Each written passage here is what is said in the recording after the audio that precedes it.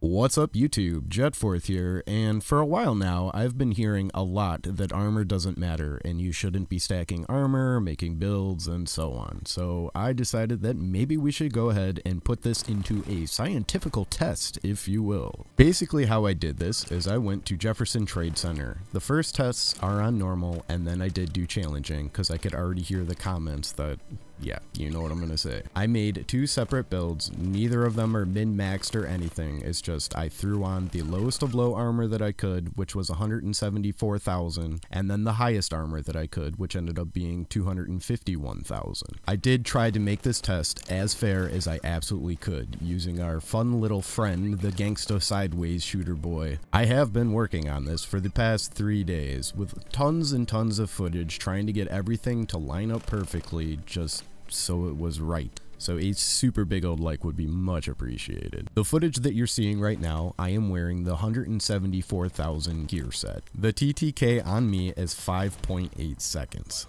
And now this set is the 251,000 armor set, with a time to kill on me of 11.6 seconds. And as you can see, I had to actually actively chase him down for him to take me down.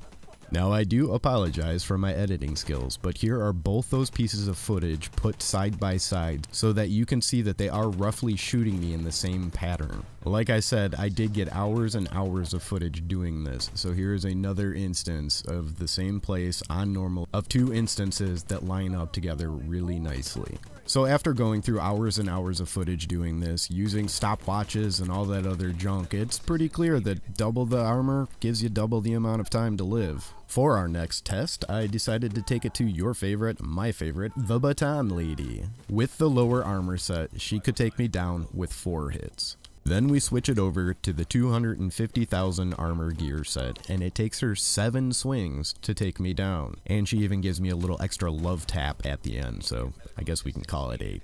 No, not really, but she did do it. Next up, we have the Gangsta test on challenge mode, with a TTK of 3.10 and a TTK of 6.4. So again, it is double. And finally, we have 2 elite baton ladies on challenge. With the higher armor, it took her 4 swings. Actually, it was 3 because somebody managed to shoot me at the end, but obviously she had 1 hit left on me before that. With the lower set of armor, I didn't even stand a chance. It was a downswing, an upswing, and that was it. I was down for the count. So my final conclusion on this, with all of the testing that I've done and everything, is that yeah, I mean, armor definitely does matter in this game. It may seem like it doesn't, but it definitely does. That extra 3 seconds, that extra 5 seconds, that's gonna buy you time to get back into cover, it's gonna buy you time to heal, you know, and so on and so forth. So I mean, if you want to make a tanky build and mid-max it, I see no reason why you wouldn't be able to completely outlive my 250,000 armor build. Saying that armor doesn't really matter in this game is pretty silly. But either way, you know, you be you. Play the game how you want to play it. For me personally, on my AR build, I tried to keep myself over 200,000 armor. And I have no problems running my 543 build with taking damage and still being able to output 1.2 million damage consistently with it. Well, my fellow agents, that is it. Leave me a comment in the comment section down below what you think about all this, if I did it justice or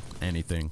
Let's have a conversation, I suppose. Hit the old like button for me if you could. That would be super awesome. Subscribe if you haven't subscribed already and all that other junk, and I'll catch you all on the flip side. Peace!